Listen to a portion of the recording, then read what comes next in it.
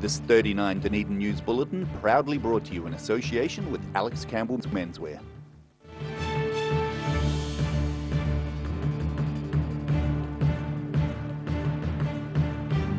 Tonight on 39 Dunedin News, residents gathered to share their opinions on potential changes to city dog bylaws, and so far it's been a mixed bag. Bus users unite to fight for the reinstatement of one particular route, but did their request have any effect? And we find out why an Irish uprising is being celebrated locally and how we're connected to it.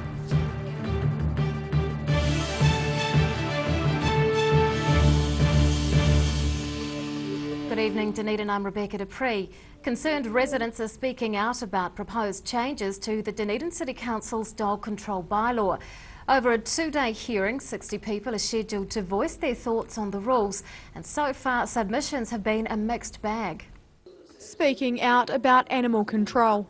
Of the more than 300 submitters on proposed changes to local dog rules, a fifth have chosen to talk during a two-day hearing at the Dunedin City Council.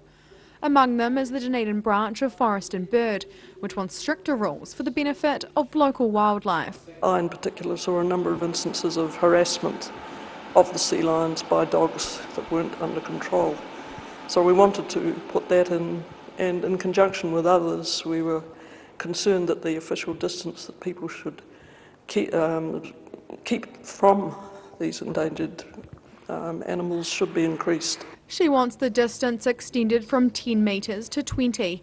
Around 60% of all submitters oppose plan changes requiring all dogs be kept on leashes at council-owned sports grounds. It's a move that Opaho resident and dog owner Isla Little is very much against. I have a collie dog and I think Dunedin is being forced into becoming a city of small dogs because people can't get the exercise for the larger dogs. She says proposed restrictions on the number of areas where dogs are allowed off leashes is also a concern. She thinks that'll negatively impact dog owners who can't travel outside their neighbourhoods to such dog-friendly areas. My feeling is very much for the group of elderly people that I meet as I go along, including myself, and we need that facility for our dogs. For a middle-sized dog that needs proper exercise, they can't get it on a leash. Ideally, Little would like to see the council take a more European approach, allowing dogs in more public areas, including the CBD. Any changes to the draft bylaw won't be made until all submissions are heard. The hearing continues tomorrow. Ruby McAndrew, 39 Dunedin News. The Bradkin Foundry in central Dunedin has been sold after 2 years on the market. It's not clear whether all 5 of the company's titles behind the Dunedin railway station have been sold or to whom.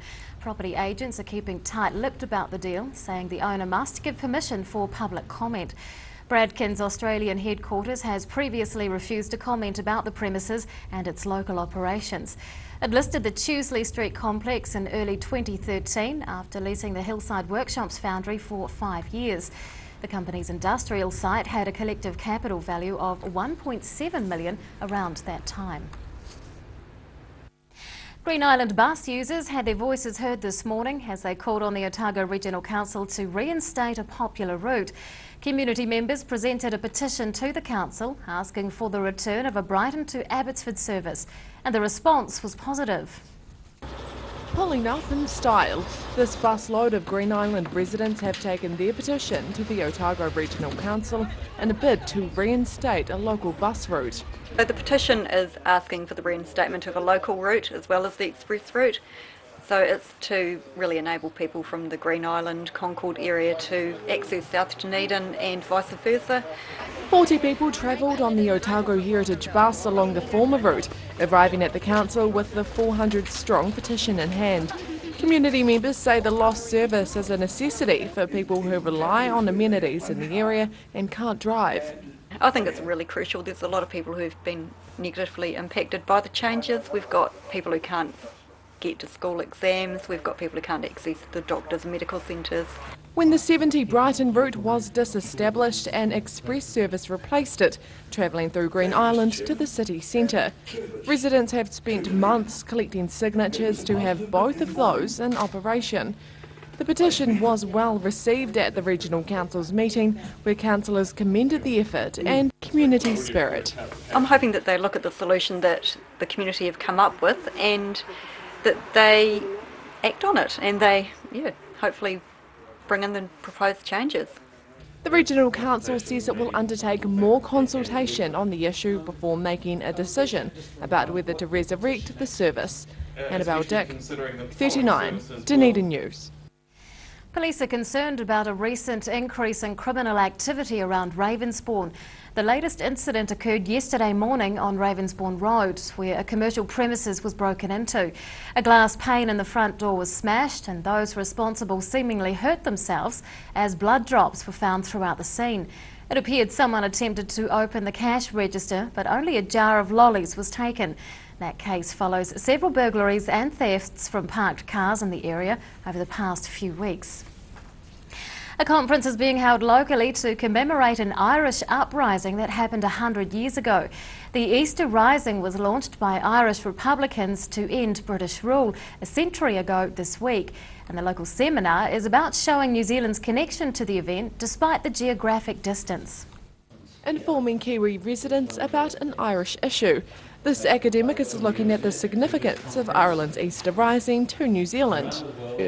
Having the New Zealand part of a worldwide re-examination of the Easter Rising, which was a rebellion which took place in the middle of the First World War.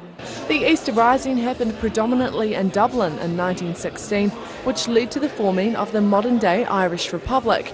This weekend will mark 100 years since the battle for independence began.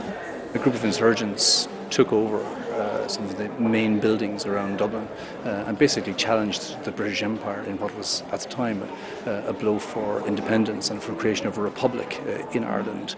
The University of Otago's Irish Studies Centre invited a wide range of academics to talk about different aspects of the conflict. Keynote speakers are covering the role of women as well as the relationship between Ireland, the rebellion and empire.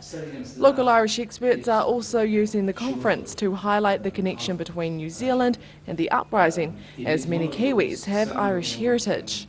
This is something that's not really well known as part of New Zealand's history, but it's very, very important because it answers to the origins and particular political and cultural meanings for a significant section of the New Zealand population. The two-day conference at Toitu Otago Settlers Museum finishes today. Annabelle Dick, 39, Dunedin News.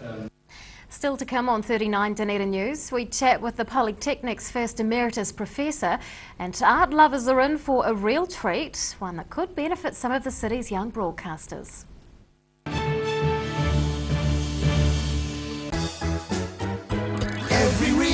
Every season, we're proud to dress the region. Alex Campbell menswear, it fits.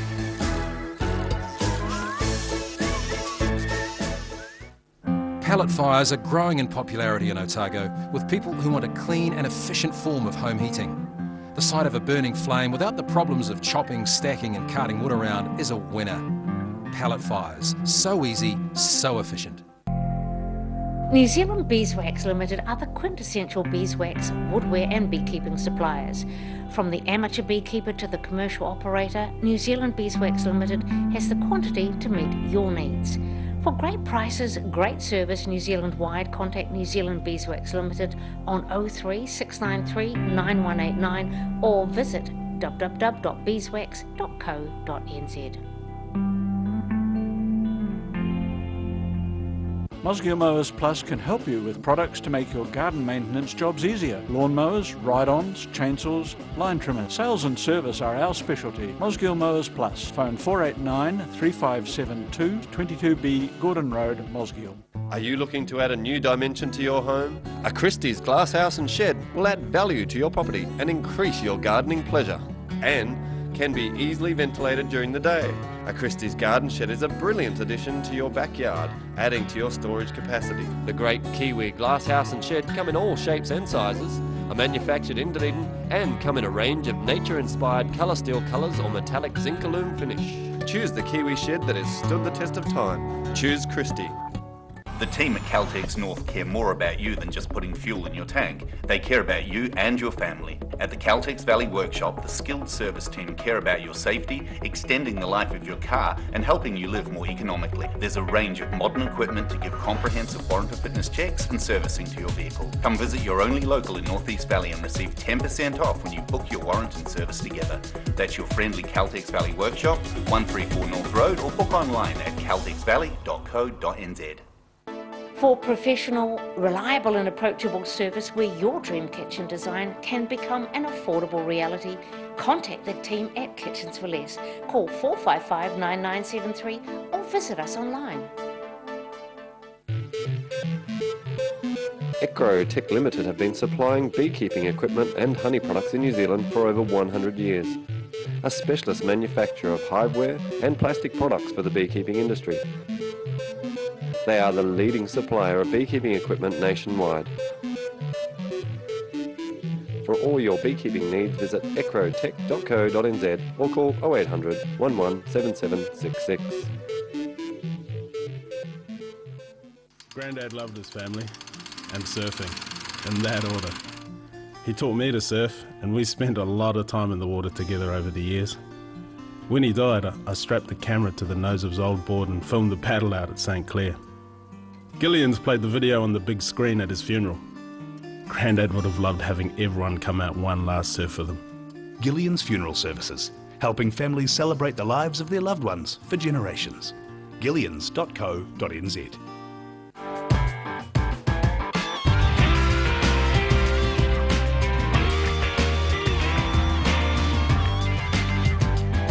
Tune in on Thursday for Motorsport Night on Dunedin Television.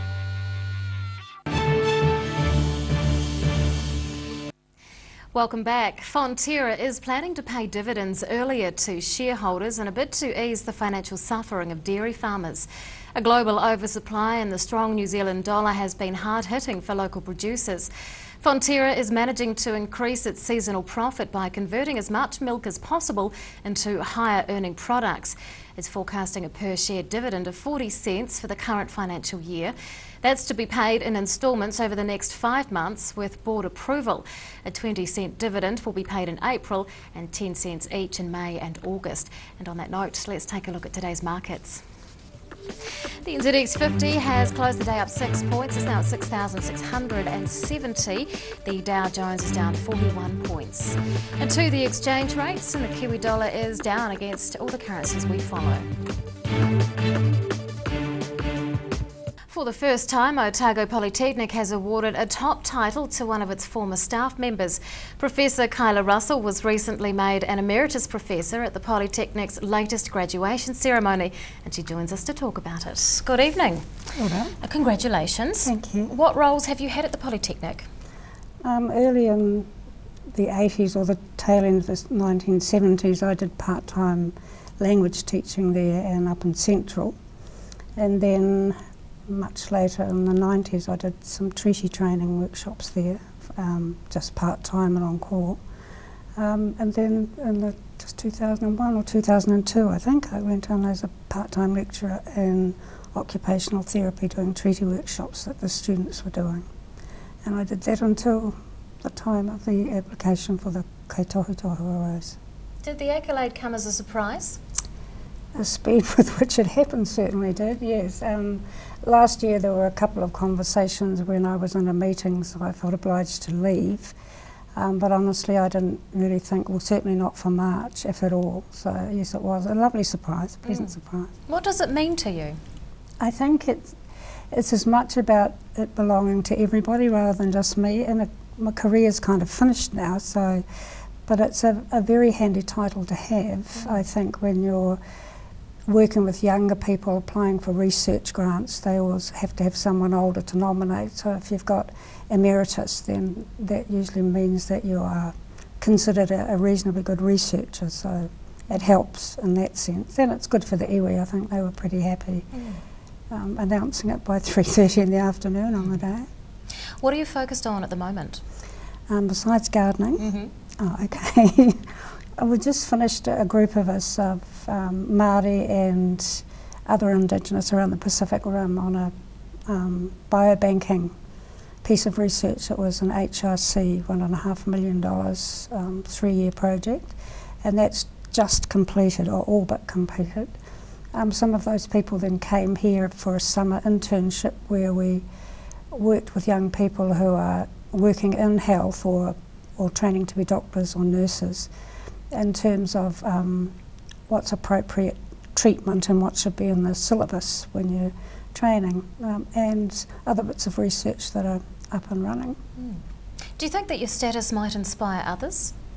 We always hope that we'll be inspirational, but I think that a couple of weeks back 3 young people from Puketeraki applied for some research funding, and that was to work with younger than them people, so these ones are just about to do their degrees or just finishing, and they re-established like the tauraka waka in town. There's one at Karatani, and so they made po and planted out over 3 weekends they worked, and I was their cook. So for me that was as inspirational being the cook as it is being, I guess, someone that others aspire to follow perhaps. How do you hope you've made a difference through your teaching?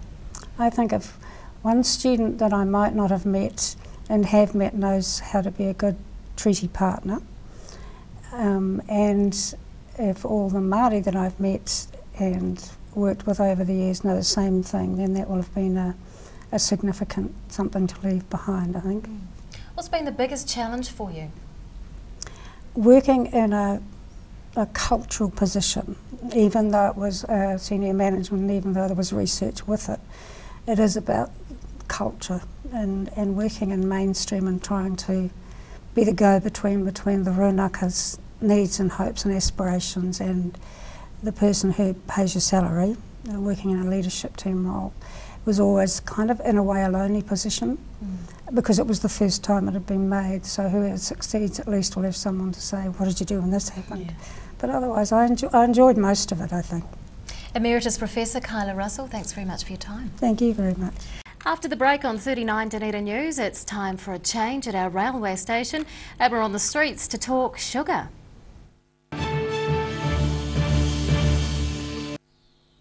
Sir Bob Charles, New Zealand's greatest golfer and still going strong. I'm sure that Sportsville was a contributing factor to my success and I'll continue to use it. Sir Bob Charles Sportsville, a product so good he puts his name to it. Well, I believe Sportsville helps maintain your quality of life. Now being used by active men and women globally to support strength and mobility. It works for me. Sir Bob Charles Sportsville in the new all-black pack. Call now for the Sportsville special, 0800 502 402. Ecrotech Limited have been supplying beekeeping equipment and honey products in New Zealand for over 100 years. A specialist manufacturer of hiveware and plastic products for the beekeeping industry. They are the leading supplier of beekeeping equipment nationwide.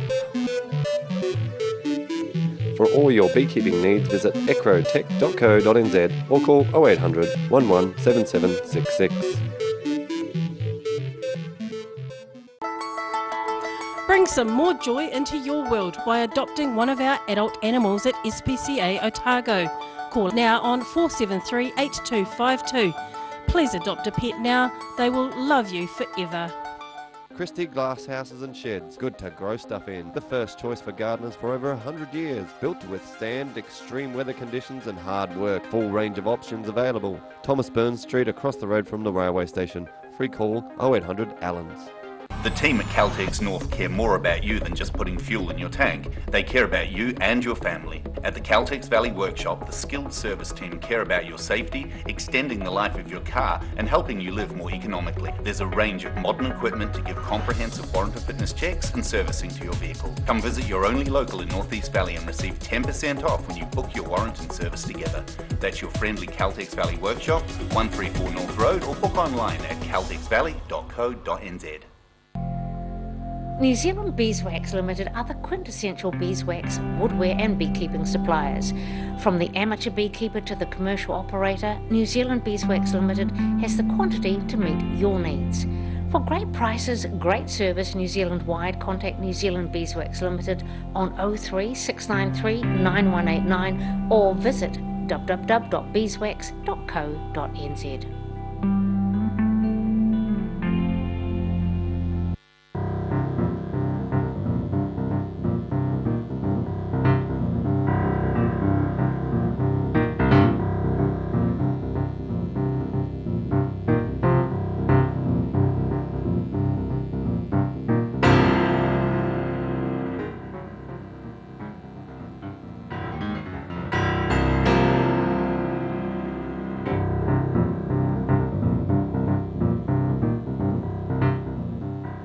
Pregnant?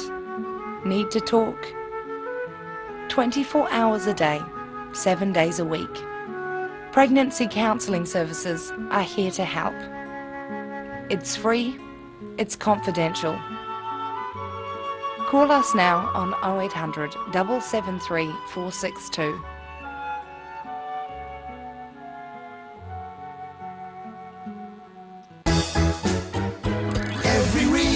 Every season, we're proud to dress the region.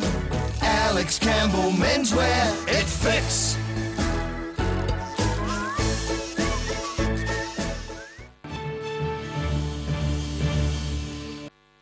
Welcome back. About 80 diverse artworks are being auctioned to raise money for the city's young broadcasters. Otago Access Radio is staging the event to generate support for its Youth Zone program, and that's got a strong history of success. Sizing up some creative canvases. Youth Zone programmers from Otago Access Radio are auctioning works by local and national artists to raise funds. That'll cover some of the costs of the community broadcasting endeavour for youth aged 8 to 22. So we've had people as young as 8 come in learning to use the console. They've grown up over the last couple of years and they're running consoles and shows by themselves. We have people who have just started university who want to get a bit of experience in broadcasting and producing shows, and they get a different thing out of it. So it's quite a wide range of skills and a wide range of people that come in and broadcast.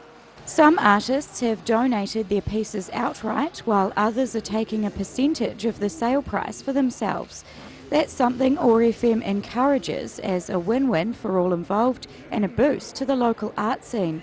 Youth Zone's proving to be a successful stepping stone for the wide-ranging cast of presenters, programmers and producers to date. We've actually had a couple of people go on to broadcasting school. It's something they could put on their application, and it just gives them a bit of an edge over the other people that apply.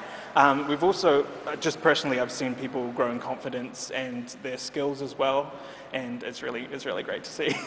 Last year's auction generated about $3,000 for Youth Zone after costs, and this one's expected to be even more valuable. Hundreds of young people have worked at the station learning basic on-air techniques and getting a feel for the studio. 11-year-old Olive Ward's been enjoying her involvement and is keen to continue. I have picked up some stuff on how to produce because some of the other kids do it, and I'm hoping to be able to produce sometime. This is the third year of the auction, which is growing in the number of artworks and bidders. It's hoped many residents will be generous in vying for the pieces to brighten their homes and offices while supporting youth education. Rosie Mannins, 39, Dunedin News. The flower beds outside the Dunedin railway station are being replanted for the next season. Delta staff are putting in the winter crop, having removed a summer display last week. They're planting ornamental flowering kale as well as calendulas. That's expected to provide a colourful backdrop to the colder months. Red, gold, purple and orange will feature heavily in the garden once flowers bloom. Delta is contracted by the Dunedin City Council to maintain public flower beds. The railway station garden is replanted twice a year, and after that they can come and do my garden. The United Kingdom is introducing a sugar levy on soft drinks in 2 years' time to tackle the growing obesity crisis. That's something local health campaigners and researchers are pushing for in New Zealand. So our Word on the Street team asked members of the public if they think our government should introduce a sugar tax. No, I don't think they should introduce a sugar tax. I think they should have better education on why sugar is bad for you, and maybe then work from there, and then people have a less chance on buying sugar and getting obese. It's kind of just like finding, like the education and kind of getting the building blocks first, but then at the same time, a tax will just deter people from having sugary drinks, just like taxes deter people from smoking cigarettes. Like, I don't know, because I reckon they should bring it back or like bring the prices down, because, we can't like buy all this healthy food, like, this is why we're getting like, better, because, you have all like, are like bringing like the sugars down, not the vegetables. No, I think it's a 50-50 thing, yeah. It's not a bad idea, but yeah, 50-50. No, I don't think so, because I think personally it's more about educating people on what they should do and like nutrition more, and it's just like pricing up something that's sort of a necessity to people, so poor people it's just going to be harder for everyone. No, because I'm a fan of sodas, so I really don't want to pay more than $2 for a can of creaming soda. So. In my case, I like sugary drinks, so I'd rather prefer not to pay taxes, but I guess it would be smart because less obesity and health issues and stuff like that. And it could probably be taxed and maybe go to the medical system to help prevent and healthy lifestyles and such. So. I think so, because I think it helps like people make decide to choose healthier choices, as well as then if you can afford to like pay for sugar, then I guess like the people that can afford it will still consume it. So. And now recapping tonight's top stories on 39 Dunedin News. Residents are divided over proposed changes to local dog control, with submitters voicing their concerns at a City Council hearing. A 400-strong petition is calling on the Otago Regional Council to reinstate a former public bus service through Green Island. And academics are marking the centenary of the Easter Rising conflict in Ireland, with a two-day conference involving a local perspective. Well, it's time now to find out what's going to be in Thursday's Otago Daily Times. We're joined by Deputy Editor Craig Page. Good evening. Good evening, Rebecca. Yeah, we've got a concerning story out of South Dunedin with a couple of reports in recent days of young girls out that way being approached by strange men. One incident, a man tried to get a 12-year-old girl to get into his vehicle with him. Schools and police are aware of it, and the schools are putting out newsletters just urging parents to be a bit careful about sending their kids to school and wandering the streets, and just to report anything suspicious as well, so that police can get on top of it pretty quickly. Fairfield School, they got a bit more than they bargained for at a school camp this week. Last night they were at Waiora Camp out at North Taieri, and playing Spotlight in the evening ran into a wasp's nest, and hundreds of wasps then started attacking children. They ended up having to abandon their school camp, send everyone home late last night. One child attacked 12 times, stung 12 times, so not a great way to end your school camp there. And we're looking ahead to, Warbirds. We interviewed Glenn Martin, a former Dunedin man, of course, who invented the jetpack. We've had to talk to him about where things are going with that development. That's tomorrow's ODT. Thanks, Craig. Thank you. Time now for local weather. This weather report proudly brought to you in association with Silverhorns Sportsville. And here's today's city view. It's taken of autumn leaves.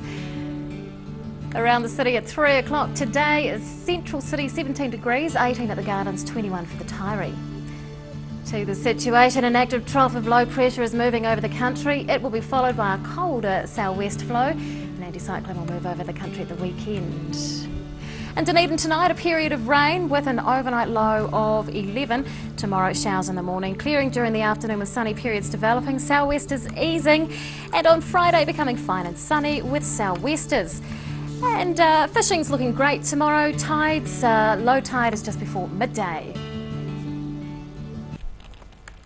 That's local news for Wednesday. See you tomorrow. Bye.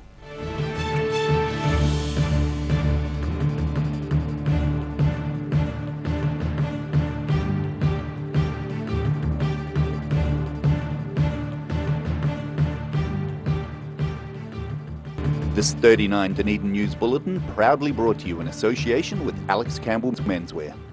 Supporting local content so you can see more of New Zealand on air.